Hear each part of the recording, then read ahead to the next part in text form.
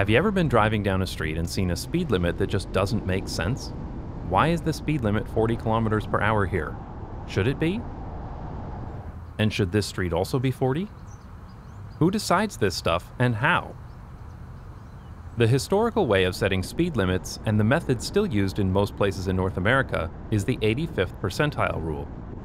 This rule states that you build a road, call your lowest paid engineering intern, and send them out with a radar gun and a clipboard to record the speeds of drivers during a time of good weather and good visibility. Then you throw away the top 15% of speeds, and the highest speed left is rounded down, and that becomes your new speed limit. This approach seems reasonable, until you think about it at all.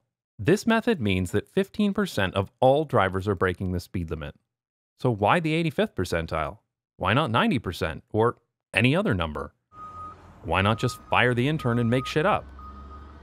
But the bigger issue with the 85th percentile is that, like most things wrong with American traffic engineering, it's a 1960s metric designed for use on rural roads that was then applied to everything, from highways to city streets and everything in between. To understand the problem better, it's useful to review the road versus street definitions used by strong towns. I have a whole video about this, but here's a quick refresher. This is a road, a high-speed connection between two places. It is a simplified environment with minimal driveways, side streets, or crossings, and often no access for pedestrians or cyclists. Using this language, a highway is a type of road. This is a street, a complex environment with businesses, houses, and lots of people outside of cars. This is a strode, a street-road hybrid that is dangerous, inefficient, and expensive. Stroads should never exist, but for now, let's stick to streets and roads. The 85th percentile rule may be arbitrary, but it, or something like it, is not necessarily a bad way to set the speed limit of a road. One of the elements of safety on a rural road is that all drivers should be driving at around the same speed. When speeds are consistent, most drivers are traveling together, there is minimal overtaking, and therefore minimal opportunities for conflict. This is based on research of US rural roads in the 1960s. The problem comes when this design approach for a rural road is applied to a street. Unlike a road, a street is not a thoroughfare, it is a destination, a place for productive city life. A street will be lined with houses or businesses. It will also have pedestrians and cyclists who aren't being considered at all in that 85th percentile. A good street is complex, and that complexity is what makes for a pleasant, attractive, and productive street. And a good street is not compatible with high-speed traffic, so speeds should be low. Many cities in the US and Canada design dangerous high-speed streets, or rather stroads, right through their city centers. And then they wonder why pedestrian fatalities are so high and why all the downtown shops went out of business. In fact, the very best streets are those with almost no motor vehicles at all. In short, moving motor vehicles is not the primary purpose of a street, so setting speed limits to whatever drivers feel like driving is a terrible way to determine vehicle speeds on a street. Speed is the single biggest factor in the fatality of car crashes. Well, it's actually momentum, which is velocity times mass, but that's not important right now. The higher the speed, the more likely it is that a crash will be fatal. This is especially true for cyclists and pedestrians.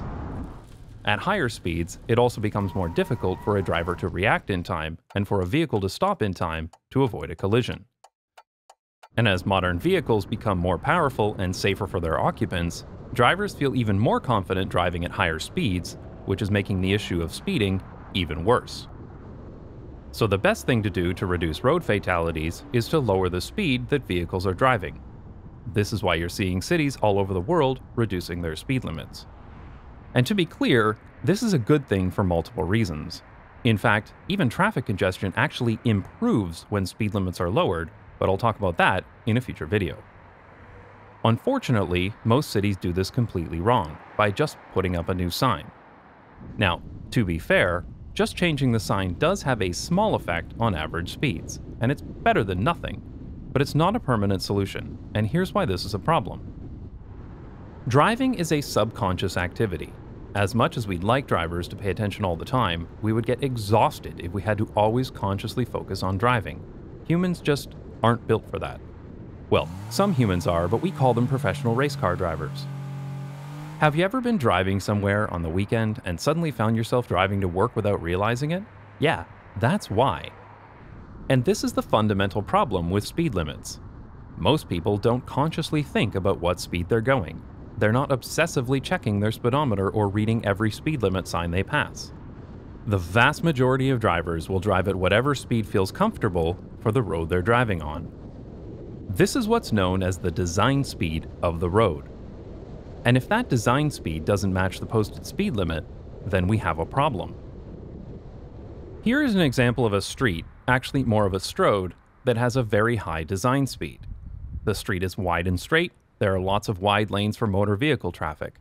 Everything about this street is telling drivers to drive quickly. In fact, the only thing that's slowing down drivers here at all is this traffic light, which is often red. But the speed limit here is 40 kilometers per hour. Unsurprisingly, almost nobody is driving at that speed, so they put up this flashing sign to snap people out of their subconscious driving and remind them to slow down.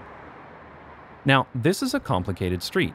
The street is lined with houses, there's a school here too, and there are pedestrians and cyclists. The speed limit should be low here, probably 30 kilometers per hour or lower, but putting up a sign like this is not the right way to do it, because it doesn't match the design speed of the street. There's an even more ridiculous situation that's common in rural areas of the US and Canada. Here we are coming into a town along a 90 km per hour road. It's unsafe to drive this fast through the town, so now the speed limit is 70. And now it's 50. But there's literally nothing done to change the geometry of the road. In fact, a bit farther along, the road is even wider to accommodate street parking, so any driver who's not constantly looking at their speedometer will continue driving too fast. So once again, many towns put up flashing signs like this one to remind drivers to slow down, like me in this case, because I missed the sign. Literally every town like this in the US and Canada have residents who complain about drivers speeding through their town. And the reason for this is that North American traffic engineers are stubbornly stuck in the world of 1960s traffic planning. This is a topic that is explored in detail in the new book, Confessions of a Recovering Engineer, by Strongtown's founder, Charles Marhon. In one chapter, the book states, "To be safe, the street must communicate the real level of risk to the driver. In other words, the driver must feel discomfort driving in a manner that is unsafe." The truth is that many drivers will not slow down because of signs or speed limits. They'll slow down either because they don't feel safe or because they're afraid of damaging their car. What this means, though, is that we can take this subconscious driving reality and use it to our advantage by designing the street or road for the speed that we want, which is exactly what traffic engineers do in civilized countries like Sweden or the Netherlands. Here's what it looks like to enter a small town in the Netherlands. The road is visually narrowed by the dotted lines and trees are planted closer to the road. Then there is a speed bump and the road becomes so narrow that only one car can pass at a time. Road design like this immediately triggers a subconscious response. Everything about this road design suggests low speeds, and you don't need a flashing sign to tell drivers to slow down. This approach is used all over the Netherlands. Here is a country road with an 80 km per hour speed limit. Coming up on the left are a few driveways to some farmhouses that might be a potential source of conflict. But instead of arbitrarily posting a lower speed limit, there are trees that have been planted close to the road.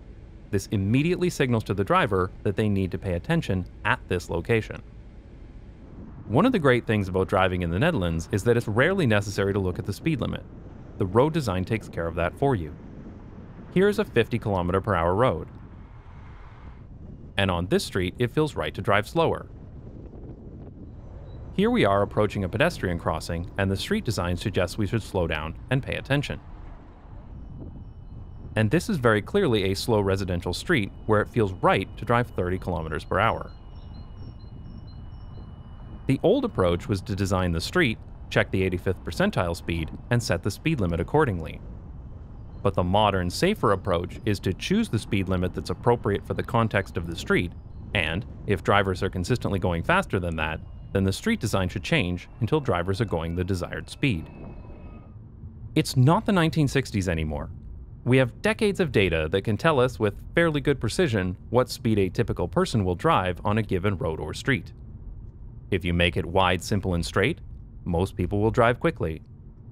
If you make it narrow, complex, and twisty, most people will drive slowly.